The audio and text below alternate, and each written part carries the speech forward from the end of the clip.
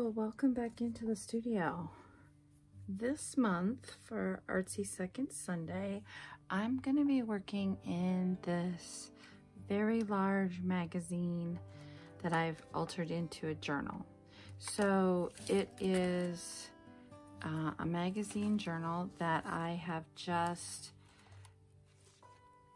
glued like 3 of the newspaper prints pages together to make them heavier to withstand what I'm gonna be throwing at it. So I am really excited because I'm almost done with this. I think I have 3 layouts, 3 layouts left, including this one to work in. The thing I love about this is the wrinkles I get from the paper. So let's get started. So I'm going to get started with some decoupaging. I am going to be using these papers that are all from jelly prints, and they're done on different types of copy paper, and some of them are done on deli paper.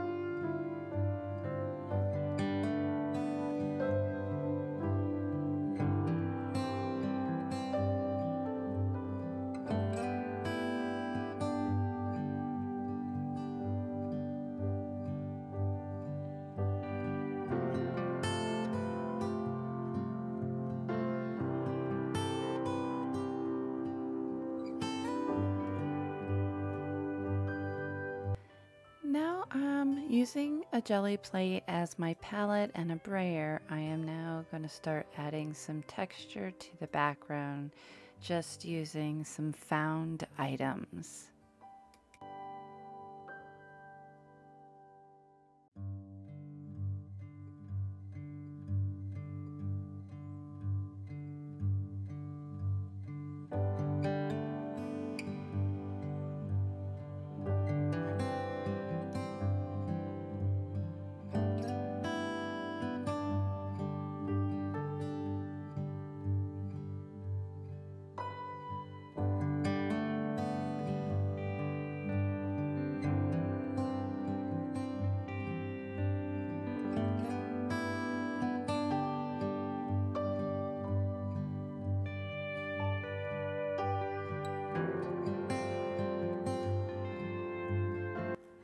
I've now pulled out some gel printing pieces of paper that are in a variety of types of paper, but are more of a bright color, more of a floral.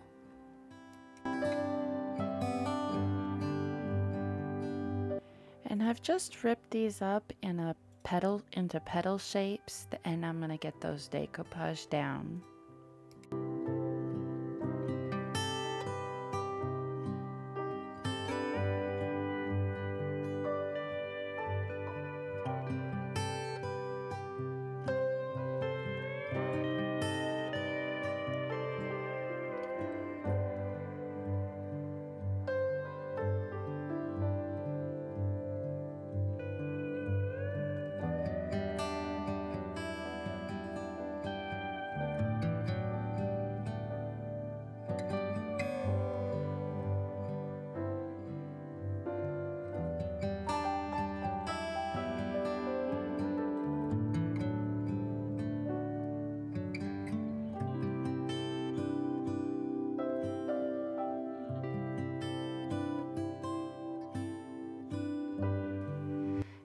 I've pulled out these King Art gel sticks. They're mixed media crayons.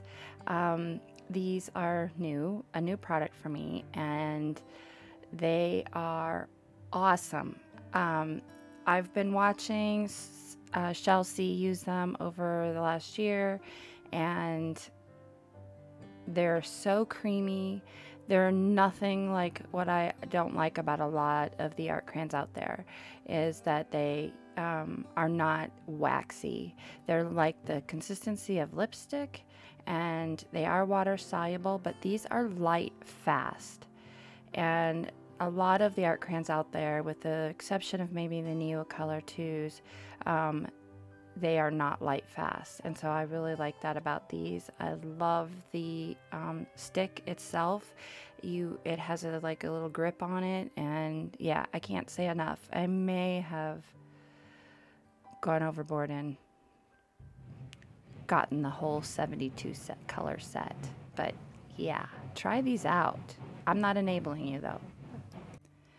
All right, I came in with a Posca pen and just kind of defined some of those vine stem lines.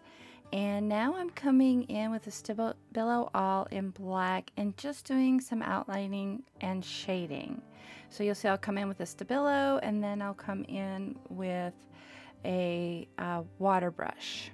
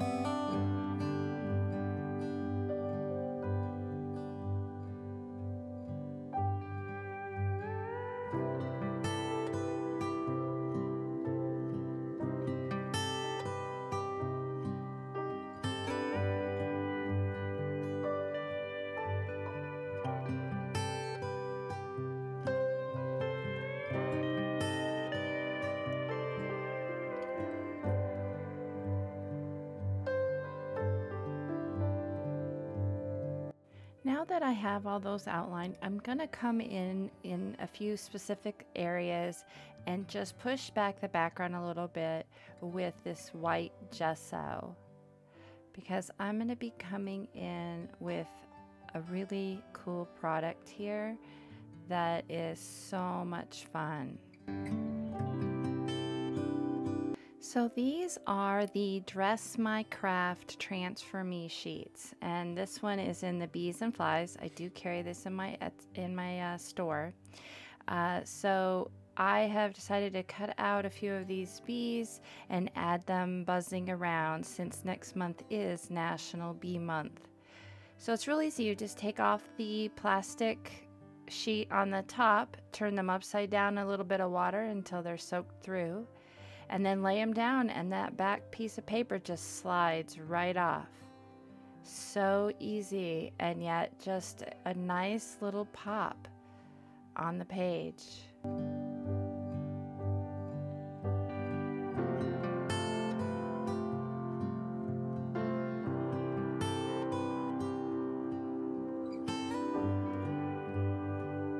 Now this pen is also something I just discovered when I was doing the Wendy Sulganic's Bookmaker Collective Little Willow workshop.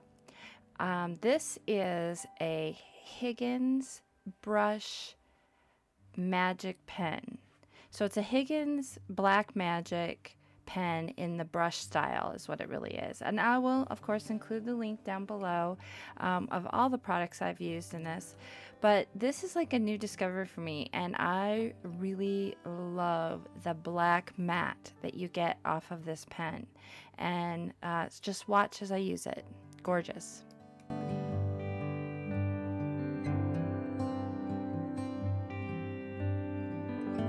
It is water soluble, so you do have to keep that in mind, but it really is lovely to add a little bit of water to it, like I am here with this brush, and move it around.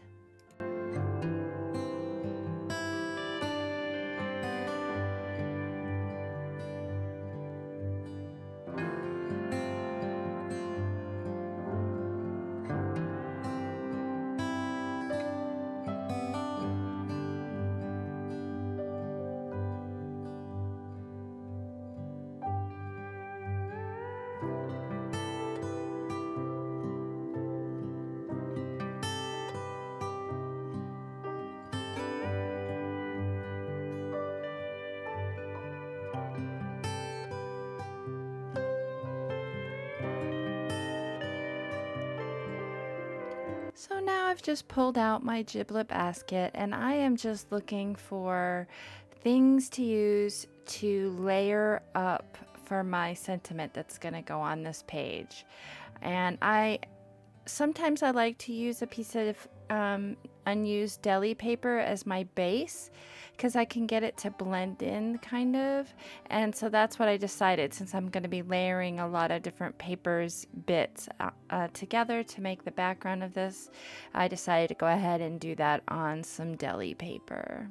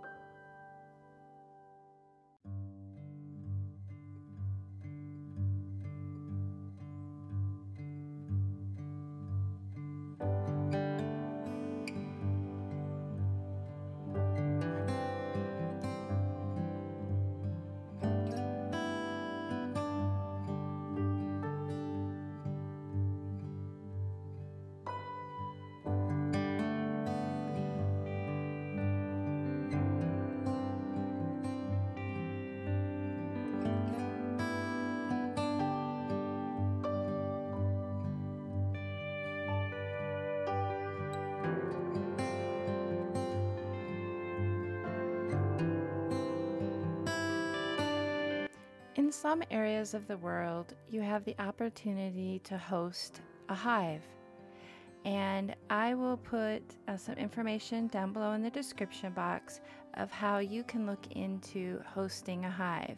Buddha Bee Apiary in North Carolina is doing that service. So when you host a hive, you have it on your property somewhere, and they come out and they care for the bees, and then you get half of the honey from your actual hive. So that's honey from the plants and floral and fauna in your neighborhood. So consider looking into this as a possibility. I think it's an awesome thing to do to help the bees.